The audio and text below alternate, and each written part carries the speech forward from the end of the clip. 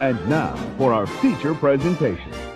Chip 'n Dale Rescue Rangers comes out tomorrow, and honestly, I'm hyped. Mostly because it feels like it's going to be the best live-action/animation hybrid since Roger Rabbit. Roger Rabbit is the godfather of this genre, and it seems like this movie will take place in the same universe as Who Framed Roger Rabbit. Dancing the Roger Rabbit with Roger Rabbit! To keep me preoccupied until the movie comes out, I want to share my thoughts on Who Framed Roger Rabbit. For those of you who don't know, Who Framed Roger Rabbit is a mystery film that takes place in the 1947 version of Hollywood, where cartoon characters and humans exist. Eddie is a private investigator who must help Roger Rabbit, who has been framed for murder. Now, this movie came out in 1988, 4 decades ago, and for most of the movie, the animation mixed in with the real-life setting still holds up shockingly well. It feels like this world is real. The late Bob Hoskins, who plays Eddie, did an amazing job interacting with the characters. Whenever he holds or touches a tune, it feels so seamless and has weight to it. And it's a visual treat seeing these very different elements mix well. With Alvin and the Chipmunks, every now and then they will be on Dave, but for the most part, they're always standing still when humans are talking to them. I was always more of an Alvin and the Chipmunks person. You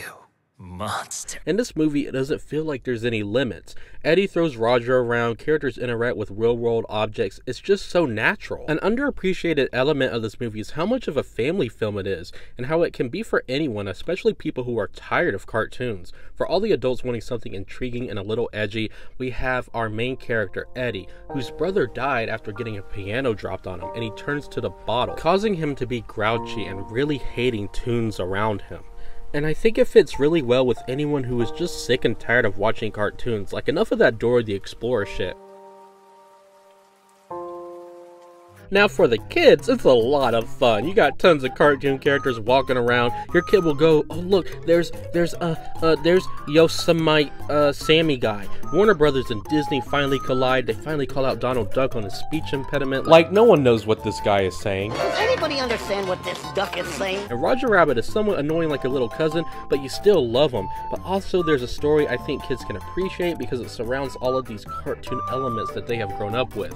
All of these kids that watch this movie are really going to enjoy watching these tunes interact with real life things. I also really love Roger Rabbit's design. His physique is obviously like a Warner Brothers cartoon, and his clothes are like something Mickey Mouse would wear. And this movie gives me hope. Not in the way of like I can be the best YouTuber that no one ever was, but in a way that lets me know that I can get any girl I want. Roger Rabbit is this big doofus who can score a smoking hot babe like Jessica, then I definitely have a chance with Emma Stone. I love you so much, Emma. Oh yeah, and speaking of Jessica Rabbit, she has one of my favorite lines in any movie. I'm not bad. I'm just drawn that way. It's just like my life! In a way. Who Framed Roger Rabbit is an intriguing mystery that flawlessly mixes the imaginative world of animation and the more gritty and dark aspects of real life. You get the best of both worlds with this movie.